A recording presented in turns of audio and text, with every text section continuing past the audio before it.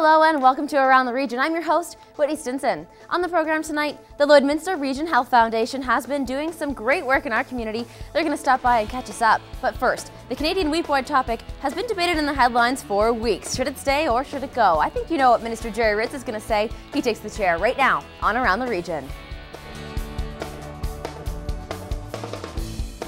Welcome to the show. In studio with me now is Agriculture Minister Jerry Ritz, also the MP for Battlefords-Lloydminster area. Thank you so much for being on the show today. My pleasure, Whitney. Always good to have you on. Just coming off of the grand opening of the Lloydminster exhibition grounds. That's fantastic. How did that event go? It's been a long time coming.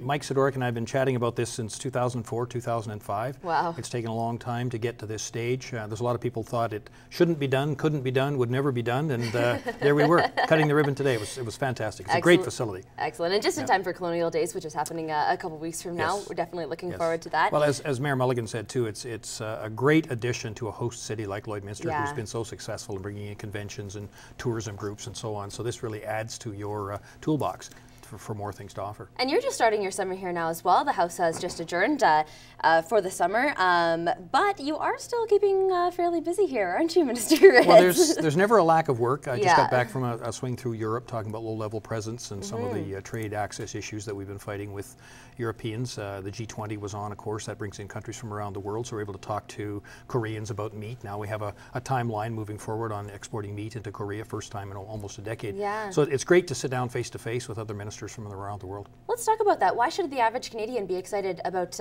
Korea opening its trade doors to Canada? Well, it used to be our fourth largest meat purchaser. They've come on side now and are buying a lot of pork from Canada. A lot of beef will be in the offering as well coming up this fall. So we look forward to getting that access back. It also helps us put pressure on the Japanese market to expand. Right now they're only allowing into 22-month beef to get up to that 30 months. So it's just another lever we can pull in other trade negotiations. And let's talk about the G20. You just said you did a tour through Europe there. You were meeting with the Agriculture's Ministers meeting, and it says pushing for greater trade and innovation. What does that mean? Well, there's a hungry world, and everybody's concerned about food security and sustainability. How do we feed all these people that are going to be born on the earth here in the next little while? And we're convinced from a Canadian perspective, as are a lot more countries joining in, that it comes down to biotechnology. Doing more with less. We're seeing more and more farmland be paved over, become housing developments around the major centers and so on. So there's less land being farmed overall, but we're able to keep up. When my grandfather farmed, his farm fed 20 people on the same landmass. Now I can feed 200, simply because of biotechnology and new improved innovative ways of doing it. So we're getting that message out. Certainly there's a room to play for hormone-free this or that, organics also, but they don't have the capacity to feed the world like we need to do with biotechnology.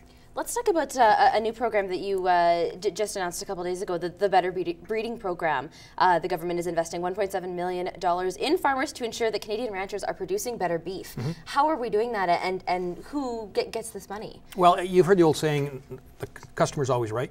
And when a customer says, I want a leaner cut of beef or I want more marbled cut of beef, you have to go back to the genetics of the animal and to the feed stuff to deliver that product. So this is a way of tracing that back from the packer back through to the farmer and saying, you've just given us exactly what we're looking for, give us some more of that. So the farmer has good records as to the beef breeds that he's developing and the feedstuffs that he's using, whether it's all grass or some grain blended in and so on. And with using those records back from the packer, we're able then to deliver more of that same quality and consistency of beef. So how does a farmer take advantage of that program then? By getting a premium for that premium product. This is the whole point of the packers knowing exactly what they're going to get. The customers that are asking for a leaner cut or a more marbled cut, they'll know to come back to Joe Rancher and say, you've got the marbled cut, we want another 100 head like that, when can you deliver? So it gives us that flow. Excellent. Let's talk about farmers. It's been a pretty good news story for farmers in this region anyways. Not so much in Manitoba, I guess. Lots of floods going on out there. There's too much water in Manitoba. There's too much water in southeastern Saskatchewan. Right. We're in the process of working with the provinces at both levels on our agri-recovery program to pay for acres that aren't seeded to make sure that livestock growers have access to feed and so on. So those packages will be announced very, very shortly.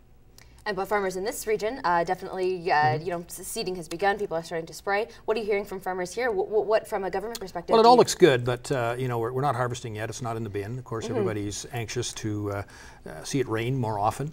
We've had good moisture, but it always takes more at certain times. As you said, we're spraying right now, and you always want a good couple inches of rain after a couple of days of spraying to bring that plant back to life again. So there's always those anxieties that farmers face out there. Markets look good. You know, we're continuing on with some decent prices. Yep. Inputs have not gone through the roof like some people forecast. They're holding steady. I see the price of gas at the pump is down to $1.05. That's a good news story because farmers buy gas too. So it's looking like it could be a good year. You know, you don't want to count your chickens literally before they're hatched. Yep. But having said that, the crops that I've seen look good. I've seen some pea crops that went in early that just look fantastic, and of course the pricing is there. Well, we're going to talk more about farmers, including the Canadian Wheat Board, just after this break.